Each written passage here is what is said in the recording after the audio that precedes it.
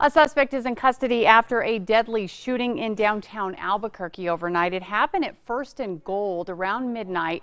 Police say 38-year-old Patrick Saavedra threatened Albuquerque Metro security guards with a gun.